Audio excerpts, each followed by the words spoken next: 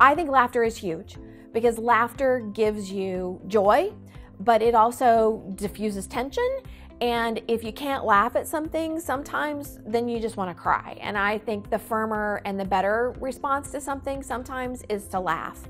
When we talk about people with dementia, oftentimes their emotional memories are very strong. Their concrete memories may not be. So if you can get somebody with dementia to laugh with you, that's a gift. If you cry, they're probably going to cry with you too. But if you laugh, they're going to laugh too. They may not know exactly what happened, but they're going to think it's fun. And so I think laughter can make it's a huge impact on caregivers.